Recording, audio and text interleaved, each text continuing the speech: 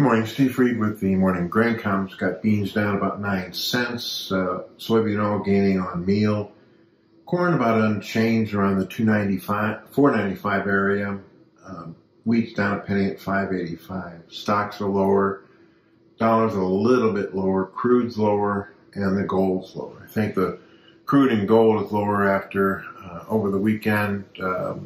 Israeli forces did not invade Gaza. It appears that still trying to get some of the hostages out before the invasion.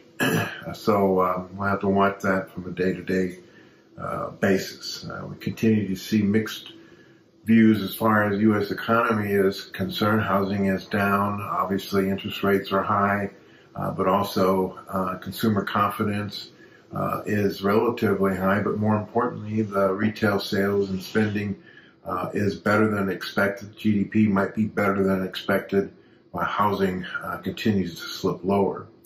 In the grains, we might see some follow-through selling from Friday in the beans and soybean meal. Technically, we was unable to hold at those higher price levels, which is maybe triggering some long liquidation. Still waiting to see what China does as far as buying U.S. beans.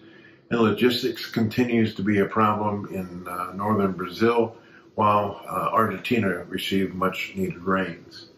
Over in the corn, just not enough export demand to push above $5. Farmers, a slow seller. Ethanol margins remain positive. Production is above a year ago, along with export commitments in general above last year.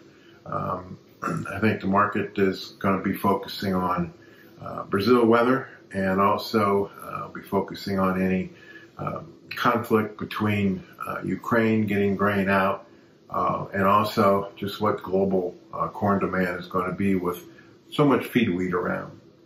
In the wheat market, still trying to hold at levels after the sell-off on Friday.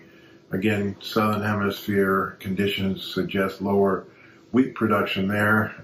There's also concern about lower protein wheat around globally, and that's why Minneapolis is gaining on both Chicago and Kansas City. Again, watching how much wheat gets out of Russia at lower prices, and if any buyers kind of pick up the pace from where global trade is right now. Southern Plains still remains mostly dry, and there will be a rain event that moves across parts of the southern Midwest, the western Midwest up into Wisconsin over the next 5 days.